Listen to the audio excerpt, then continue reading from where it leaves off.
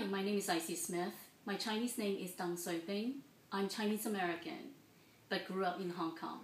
About 20-some years ago, I started looking for books on the history and culture of Asian Americans, but I realized that there was not much material out there on that subject, and I wanted to put something together myself. My study in college was journalism, and it was this research that really began my writing career. Writing little unknown stories in history in the Asian and Asian American community became my passion. I believe it is important to write children's books in different languages and cultural topics because it promotes understanding among people of different ethnic groups, and it can create positive social change in the community, country, and our shared world. Most of my work focused on the Asian American immigrant experiences, human rights, and social justice.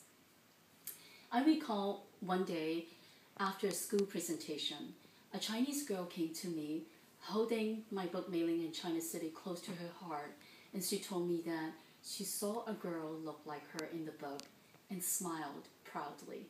She said she could read the book in English and with her parents in Chinese. At another school assembly, a Korean American boy was very engaged in the story and history in Husband Rise, which is based on true stories of children survivors in the Khmer Rouge regime during the mid-1970s. He asked me many questions on the topic. After the school assembly, his teacher told me that he was actually a shy boy and a reluctant reader. Now, after being exposed to a compelling story, he is more interested in reading. So that made me quite happy. And here is an excerpt of an email from a 10-year-old boy after he read 3 years and 8 months, which is based on true events in Hong Kong during World War II.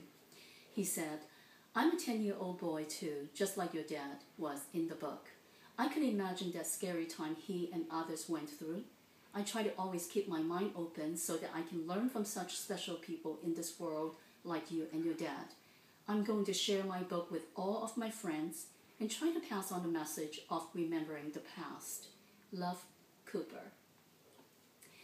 These and other little comments that I have received capture the power of multicultural literatures.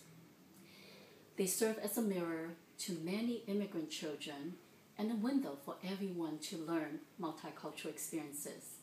I salute Dia on the importance of literacy for all children from all backgrounds. Let's celebrate Dia, multicultural and bilingual books. Thank you.